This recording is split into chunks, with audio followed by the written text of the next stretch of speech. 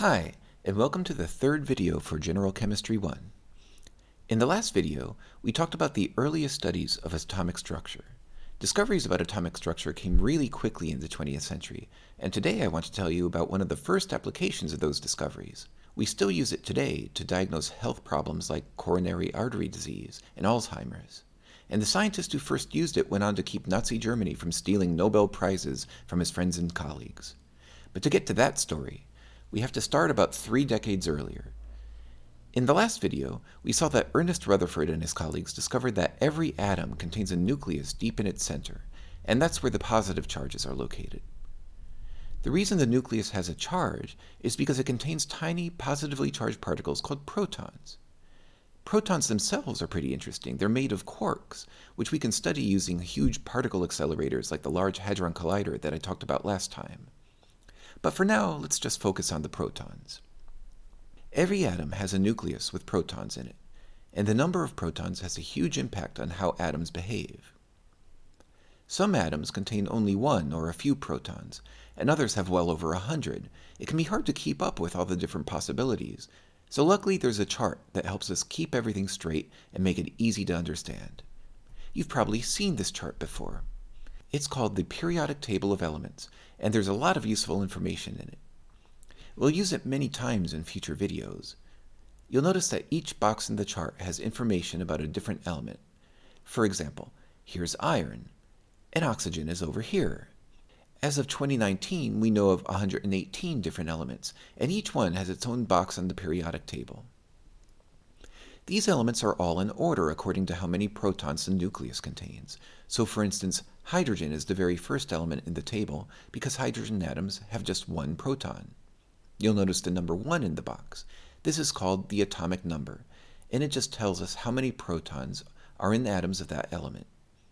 If we look over in this box, we see that this box is for gold, and it has an atomic number of 79.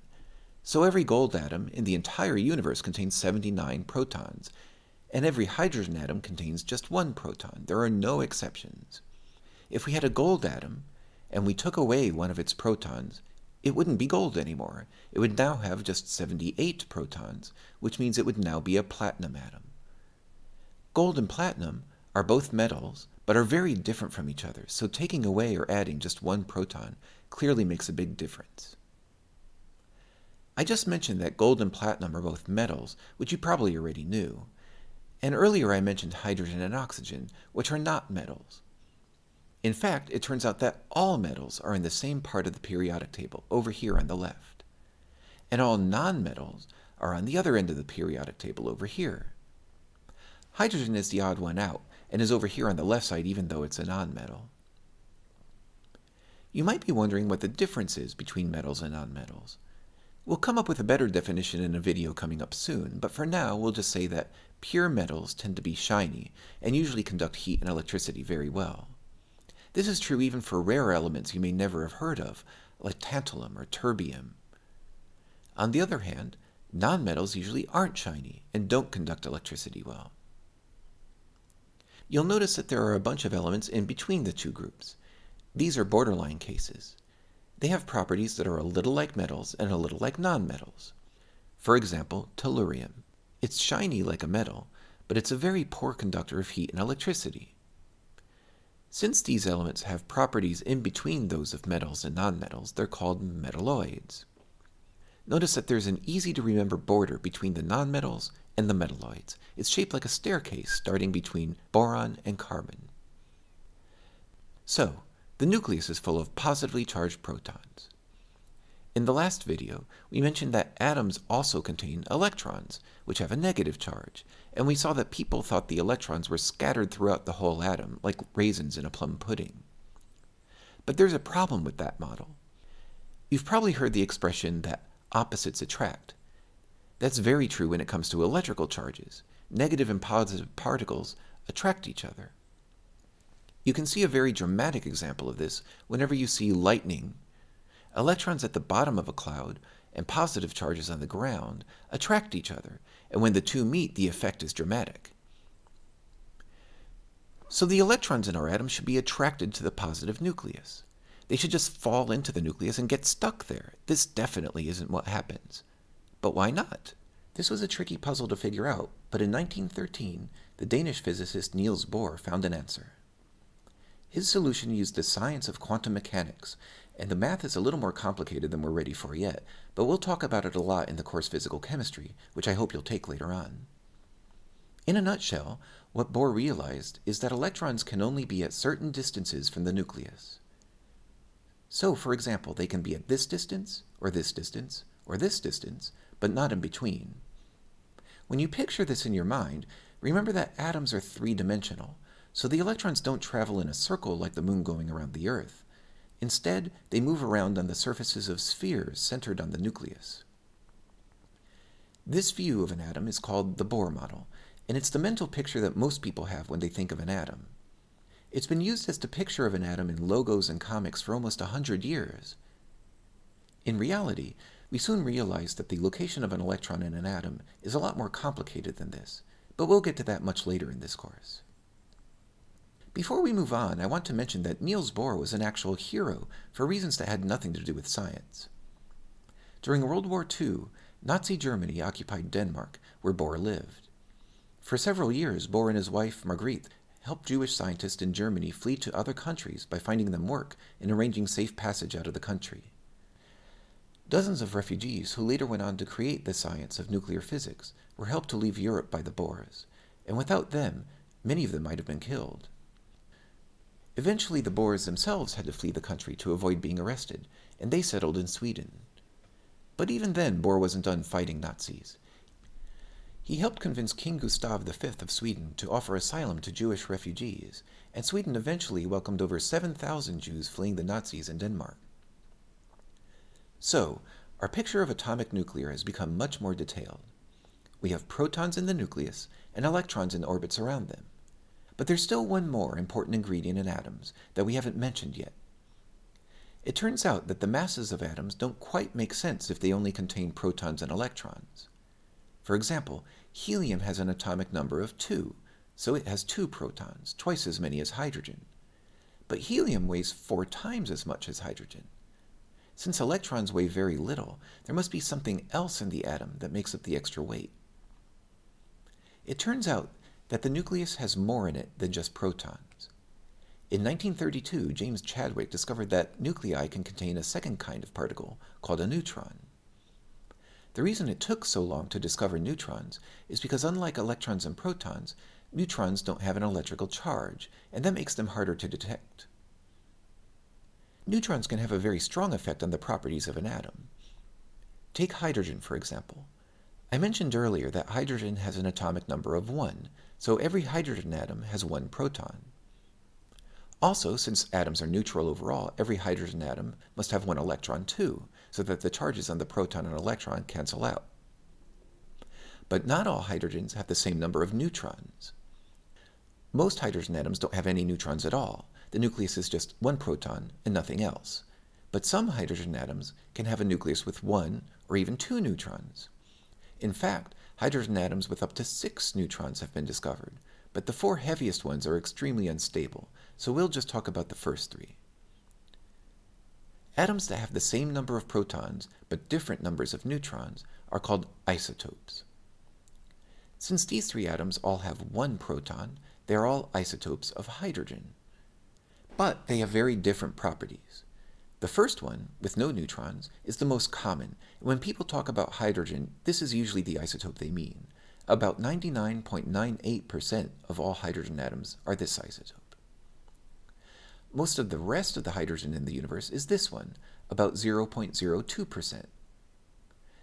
Because it has a neutron in it, this hydrogen atom is heavier than the one with no neutrons. In fact, protons and neutrons have about the same mass, so this nucleus is about twice as heavy as the first one. If you were to make water using only this second type of hydrogen, it would be heavier than water made using ordinary hydrogen. That kind of water is called heavy water, and you can tell it's noticeably heavier than ordinary water. If you make an ice cube of heavy water, it sinks in a glass of ordinary water instead of floating. Heavy water is also used in nuclear reactors because it can slow down some of the particles produced in the reactor core. Ordinary water can't do that. The third hydrogen isotope has 2 neutrons, so it's even heavier and it's highly radioactive. Almost none of the hydrogen on Earth is of this isotope. So these 3 isotopes are very different from one another, and the same is true for all the elements. Silver, for example, has 76 different isotopes. Only 2 of them are common, and the other 74 are all radioactive. So when we mention an element, it's often important to know which isotope we're talking about. Fortunately, there's an easy way to show which isotope you mean. Let's go back to the 3 hydrogen isotopes we mentioned earlier. Each one has 1 proton and 1 electron, but either 0, 1, or 2 neutrons. To distinguish between them, we'll use what's called an isotope symbol. First, we write the symbol for the element from the periodic table. For all of these atoms, that'll be H for hydrogen. On the lower left of the symbol, we'll write down the atomic number. Remember, the atomic number is the number of protons, so for all 3 of these atoms, that's 1. Finally, in the upper left, we'll put the total number of protons and neutrons. That gives us 1 for the first atom, 2 for the second, and 3 for the third one. Notice that this tells us the total number of particles in the nucleus. Now it turns out that electrons weigh much less than protons and neutrons, so this number tells us approximately how much an atom weighs. For that reason, this is called the mass number. So for example, this isotope weighs about 3 AMU. AMU stands for atomic mass units. When we say the name of an isotope, we usually do it by giving the name of the element and the mass number. So for example, this isotope would be called hydrogen 3. When we see an isotope symbol, we actually know quite a lot about the atom. Take this isotope symbol, for example. If you look at the periodic table, you'll see that the symbol K tells us that this element is potassium. So this isotope would be called potassium 39. That also tells us that the atom weighs about 39 AMU. You can also tell how much of each type of particle this atom has. The atomic number is down here, and it tells us the atom has 19 protons. We could also have gotten that by looking at the periodic table. Since this is a neutral atom, we also know that there must be 19 electrons to balance out the 19 protons. And finally, we can also tell how many neutrons there are. Remember, the mass number tells us the number of particles in the nucleus. We know that 19 of them are protons, so all the rest must be neutrons. So there are 20 neutrons. There's one last thing to know about isotopes. You might remember that I told you that these 2 isotopes of hydrogen are the most common ones. If you were to pick a random hydrogen atom, it would probably be one of these, which means it would weigh about 1 AMU. But there's a small chance you'd get an atom of hydrogen 2, which weighs about 2 AMU. So, on average, the mass of a hydrogen atom is slightly higher than 1. We can figure out the exact mass with a quick calculation. You might remember that I said hydrogen is 99.98% hydrogen 1 and 0.02% hydrogen 2. To get the average mass, we'll multiply the mass of hydrogen 1 by 99.98% and multiply the mass of hydrogen 2 by 0.02% and then add them together. Remember, to change a percentage to a decimal, we have to divide the percentage by 100.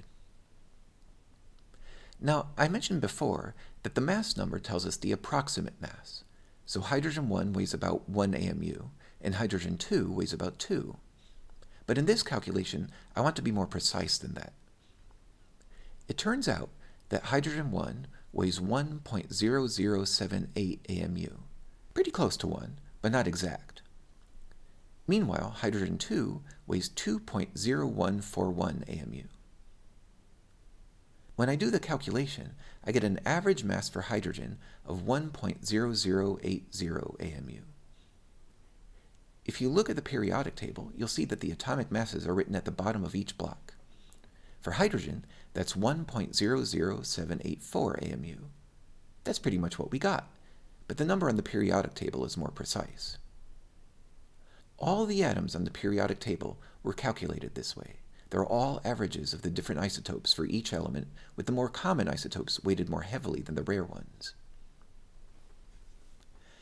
Now that we talked a bit about isotopes, I can finally tell you about one of their neat applications. In 1923, the Hungarian chemist Georges de Hevesy had the idea of using radioactive isotopes to study living things.